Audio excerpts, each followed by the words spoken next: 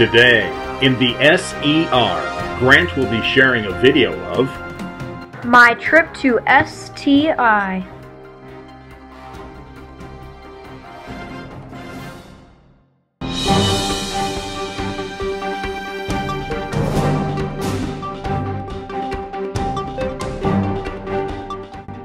Taylor, Vice President of STI.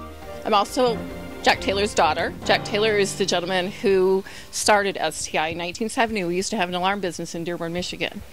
We had 19 school districts in Detroit area, and one of the school districts was Inkster. Inkster had an ongoing problem with false alarms. Kids used to pull, you and I talked about that, kids used to pull the alarm so they can get out of class. So the local principal said, hey, do you have an alarm? Do you have something that can stop false alarms? Well, our dad, who was educated as an engineer, said, oh, no, but let me think about it. So he went to the local flea market, bought the parts, and invented the original stopper. Took it back to the school, installed it. The fire marshal seen it and said, wow, you've got something here. And that's how we got started.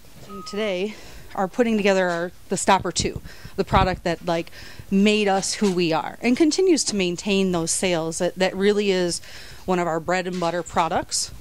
Doing covers, the lift here labeling, we really do as much manufacturing and assembly as we can here on site. So this is our temperature testing machine. It cools products, and what we can do on the inside is we'll install a protective enclosure, and we can put an appliance in there like a strobe. We were talking about that a few minutes ago.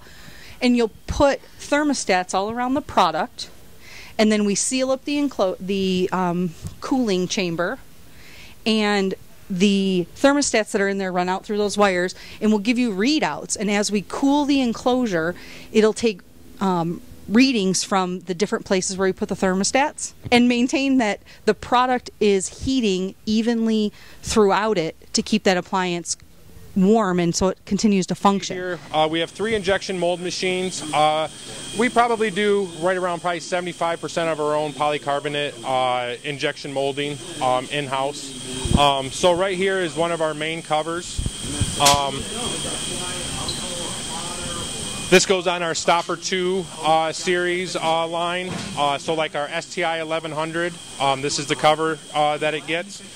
So it gets produced right here, comes out of the machine, a robot takes it out of the mold and then drops it down on the conveyor belt, and it comes down, and then somebody's here to package it up at the end.